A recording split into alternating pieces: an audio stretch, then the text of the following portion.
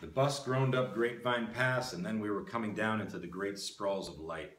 Without coming to any particular agreement, we began holding hands. And in the same way, it was mutely and beautifully and purely decided that when I got my hotel room in LA, she would be beside me. I ached all over for her. I leaned my head into her beautiful hair. Her little shoulders drove me mad. I hugged her, and she loved it. I love love, she said, closing her eyes. I promised her beautiful love. I gloated over her. Our stories were told. We subsided into silence and sweet anticipatory thoughts. It was as simple as that. You could have all your Gingers and Beverlys and Ruth Goulians and Luanns and Carolyns and Dianes in this world. This was my girl, my kind of girl soul, and I told her that. She confessed she saw me watching her in the bus station. I thought you was a nice college boy. Oh, I'm a college boy, I said. The bus arrived in Hollywood in the gray, dirty dawn, like the dawn Joel McRae met Veronica Lake in the picture Sullivan's Travels in a diner. She slept in my lap.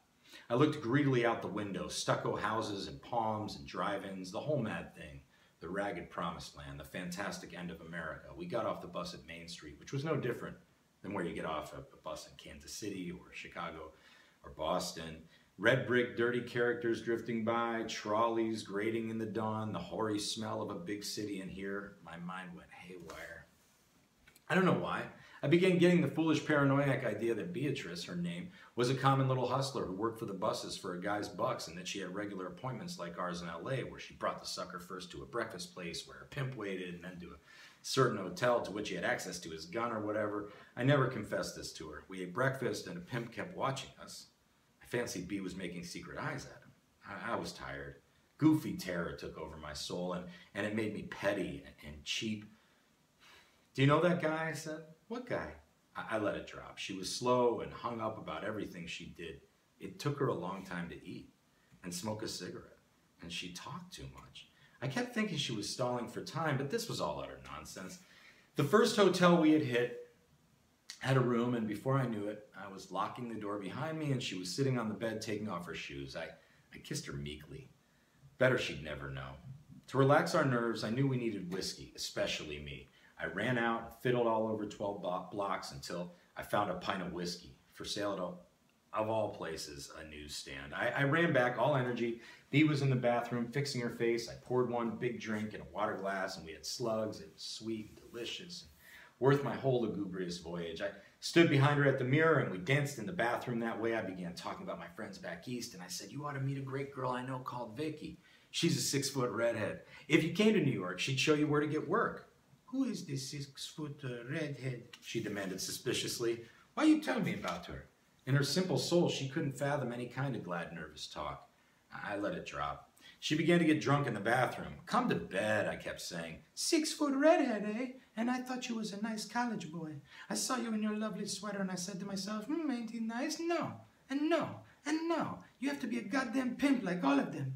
What on earth are you talking about? Don't stand there and tell me that 6-foot redhead ain't a madam, because I know a madam when I hear about one, and you're just a pimp like all the rest. Everybody's a pimp. Listen, B, I'm not a pimp. I swear to you on the Bible I'm not a pimp. Why should I be a pimp? My only interest is you. All the time I thought I met a nice boy. I was so glad. I hugged myself and I said, a really nice boy instead of a pimp.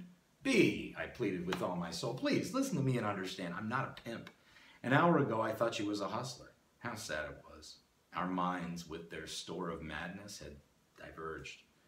Oh, gruesome life, how I moaned and pleaded, and then I got mad and realized I was pleading with a dumb little Mexican wench, and I told her so, and before I knew it, I picked up her red pumps, and I hurled them at the bathroom door, and I told her to get out. Go on, beat it, I said.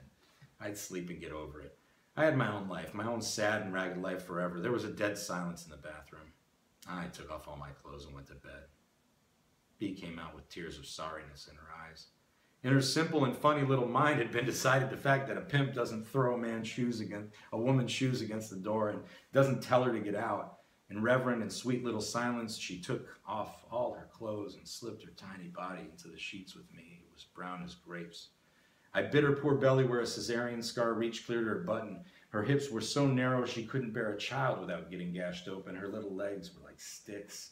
She was only 4'10". She spread those little legs, and I made love to her in the sweetness of the weary morning. Then 2 tired angels of some kind hung up forlornly in an LA shelf. Having found the closest and most delicious thing in life together, we